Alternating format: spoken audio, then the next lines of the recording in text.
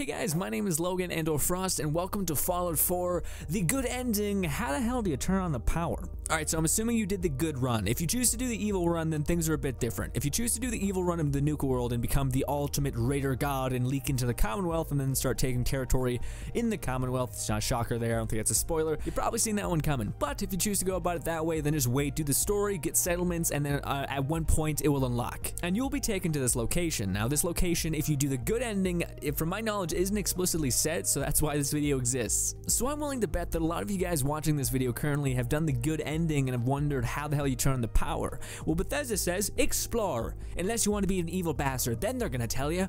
But no, most of you guys actually probably said, screw that, I'm not going to spend 10 hours running around, and alas, you're at this video. And therefore, you did the good ending. For those of you guys who are completely confused about this segue, in order to do the good ending in Fallout Nuka World, you need to complete this quest called Open Season, in which you acquire this quest, is in the market. Go to the market, talk to all the vendors, and you'll get this quest.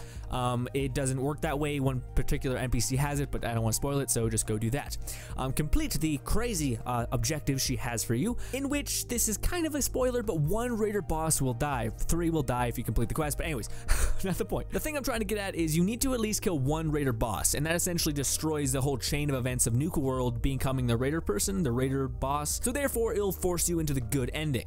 And therefore the door in this special location will actually be unlocked. Now the power station in general is located here on the map. It is right beside Nuka Galaxy. Spawn there and then walk your way to the road. You guys can kind of see, I'm trying to point it out with my cursor.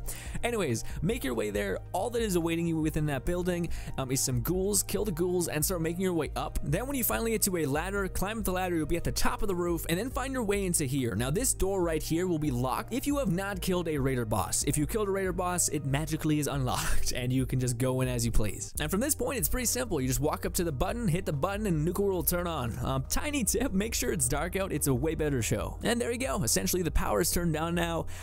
Besides adding some neat factor to everything, from what I gather, a lot of the machines don't actually turn on or allow you to interact with most of them. There are a couple in the Kitty Kingdom that allow you to like squirt a squirt gun, sorry, and you can actually see like your score going up. But at a base level, it doesn't do much. At least from what I gather. I thought at least maybe it would like activate a series of events where you can start rebuilding Nuka Worlds / making money with the rides or something, but nah, it didn't really do that. Hopefully a mod author in the future fixes that, for me at least. That's my problem I see in the DLC.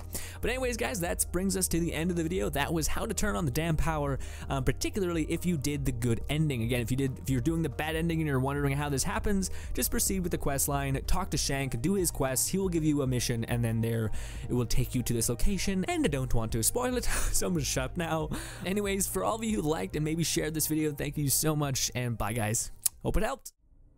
That's the weapon I never got before. I'm not sure if I kept that in the video, but I still to this day have not found the crashed, what do you call it, the plane, not plane, the saucer, the alien saucer, and I've never gotten this weapon up, and it's weird because, what's the thing, my build is like, always been really good. Like if you invest in guns, gun nuts, and just craft crazy weapons, you're gonna be okay, so I never really needed the help of it.